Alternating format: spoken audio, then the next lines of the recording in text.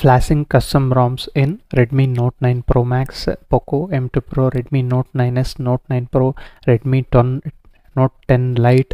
All these smartphones have similar hardware but different in names. It will be applicable for all those smartphones what I mentioned. First check whether the ROM has advanced restart button or not. Here I don't have, and also check out whether all the passwords are removed or not in the security. Keep it screen lock none. Then turn off your smartphone and press volume up button and power button to boot into recovery. You will get a haptic feedback, then you can remove the finger on the power button.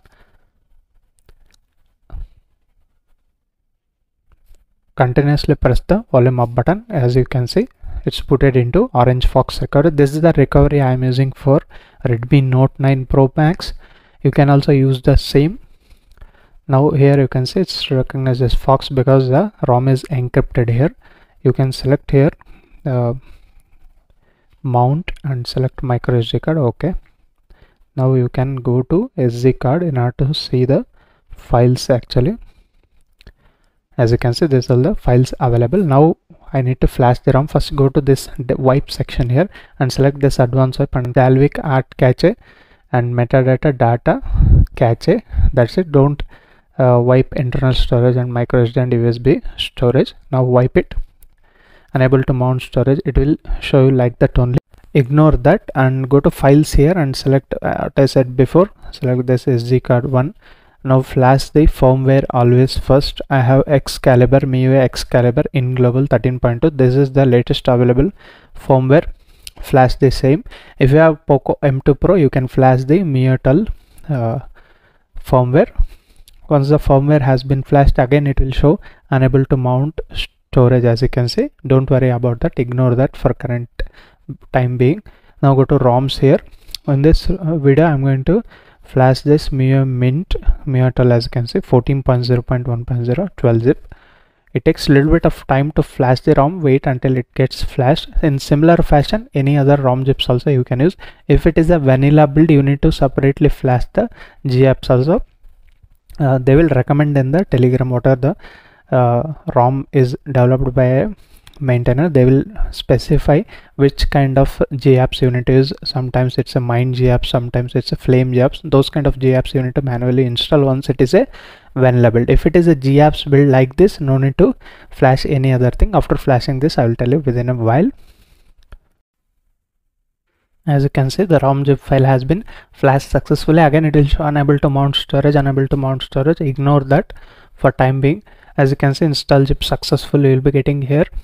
In similar fashion, you need to flash any other custom ROMs on this Redmi Note 9 Pro Max, Poco M2, whatever it is. Use the firmware different. If you have different devices, particular device firmware, you need to flash that. Once this has been done, again go to this delete section or wipe and select your format data and type here YES and press this tick button. As you can see, it takes a little bit of time. Again done. Now go to home section and select your menu and select reboot and select the system. This is how simple the flashing method for Redmi Note 9 Pro Max, Note 9s, Poco M2 Pro and some other devices what I said earlier. And if you want to root your smartphone after flashing the ROM, you can use Magic's manager. You can flash that chip in order to make the root. That's it. And if you have vanilla build, as I said before, you need to use the GApps variant. Wait for to boot the ROM. It takes some more time. For MIUI based custom ROMs, it takes a lot more time. Wait until it gets booted. Don't turn off or turn on your device continuously. As you can see, it took me around 6-7 minutes to boot into this MIUI logo. After this also you need to wait sometimes. It depends upon completely the ROM. Some pixel experience kind of ROMs may directly boot it.